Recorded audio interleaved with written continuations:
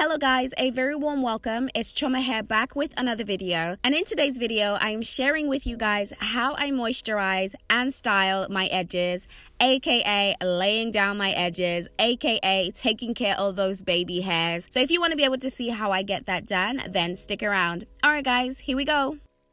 Okay, so I'm starting off on a twist out. As you guys know, I've had flat twists in all week, and what I generally do with my edges is I go ahead at this stage and apply the edge control, the gel. But I also wanted to be able to show you guys how you can easily moisturize your edges if you want to be able to better take care of them. If you're somebody who wants to grow out your edges, who has weak edges, and you want to be able to ensure that they are growing out and growing out strongly, this is an extra added step that you can actually do to help you along the way. And what I'm doing, as you can see, is I'm applying peppermint oil to my roots, to my edges, and I'm dabbing the peppermint oil in just enough so that I can then be able to work the oil into my hair, as you can see me do at this point. I'm going to do this along my hairline, so I'm dabbing a little bit as I go along and then rubbing that in there. Oil tends to run away from you and run into your face. As I'm dabbing, I'm making sure that I'm catching the oil before it literally runs down my face.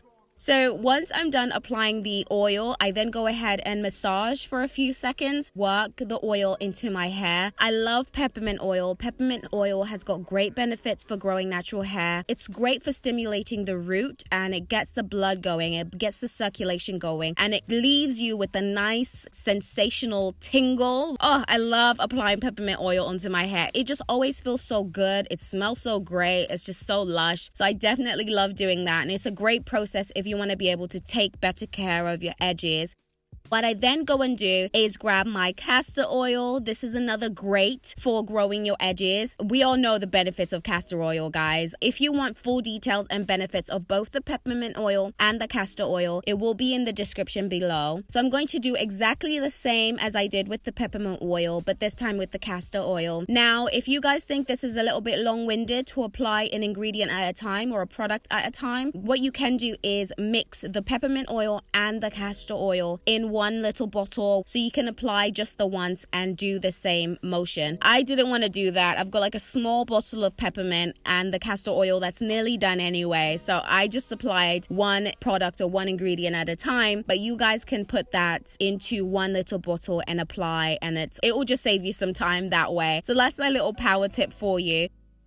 But in terms of moisturizing my edges beforehand, this ensures that my edges are well taken care of, that I'm not going to be tugging on them, and that they're not so dry. What I did with my twist out as well, I spritzed my hair with water. So it's great to actually spray a little bit of water on your edges as well, just so you can add that little extra bit of moisture back into your hair, and then work through with the peppermint oil and castor oil mix. And what I go ahead is just continue that motion until I'm done, and now I'm ready to start laying my edges.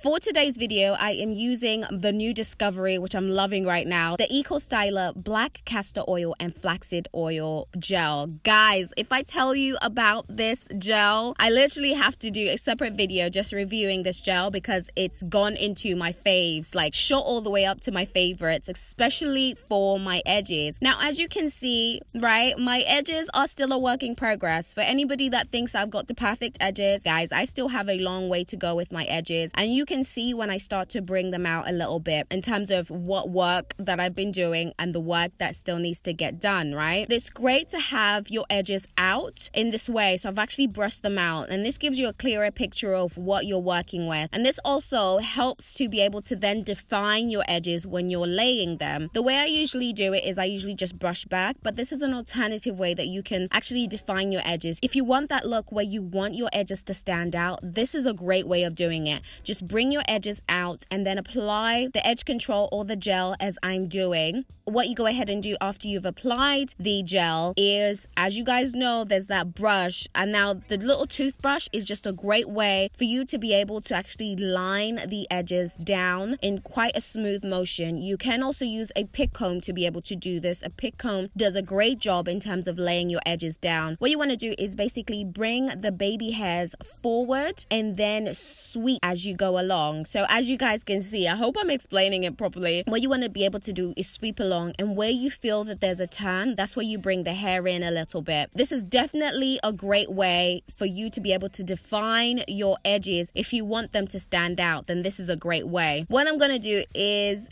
do this all the way along the hairline, as you guys can see. I will also do a top tips on how to grow your edges, guys. I get a lot of questions on this. Like, a lot of people ask me about how to grow their edges and what they need to do and all of that stuff. So I'm going to put together a video of what has helped me grow out my edges, and hopefully we'll be able to help somebody along the way as well. So what I go ahead and do at this stage is either grab a scarf or a bandana. Bandanas have been my friends lately. I just feel that they set my edges a little bit better than scarves do, so that's what I've been sticking to. But a scarf is absolutely fine for anybody who doesn't have a bandana. At this stage, what the scarf or the bandana is going to do is it's going to keep your hairs down. What tends to happen, especially in humid places, is the moment you've laid down your edges, that gets frizzed up, it gets disheveled, and you're like, what? So putting down a scarf or a bandana onto your hair, just make sure that it sets so that it dries itself out and then it stays in that position, and that gives you the perfect look with your edges all laid down. So I go ahead and leave the bandana in for about 10 to 15 minutes if I'm in a rush. If I've got other things to do in the house before I have to go, I'll leave it in for about half an hour to an hour. This is a styling technique, so if you're getting ready to go out for the evening, for example, then you want to be able to add this step in, and it definitely helps to then be able to set your edges. Guys, you have to forgive me because this was not how I was actually going to close this video. I actually deleted some footage in my rush on Saturday, which I'm gutted about, because what I went ahead and did is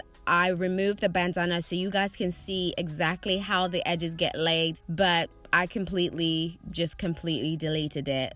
I was so upset. This video was literally not about to come out today because I was like, oh my gosh, what am I gonna do? But I managed to salvage it. I filmed a little bit of my finished look so you guys can at least have an idea of how it turned out and how I stepped out on Saturday. Those of you guys following me on Instagram stories, you would have been up to date with this look. So if you're not already following me on Instagram, then you guys already know what to do. But this was the final look, guys. This is how I wrapped it up. This is how I finished. And this is a quick and simple way of how you can actually create more defined edges that you can step out and rock the world with your afro and your nicely laid down edges. So I hope you guys have enjoyed this video. Please do give this video a thumbs up if you have enjoyed it. Also, comments below for any questions. If you fancy a bit of a chit chat, you know I'm always good for it, guys. If this is the first time that you're checking me out or you're returning and you haven't subscribed yet, then go ahead and subscribe. Thank you so much for watching, guys, and until next time, bye.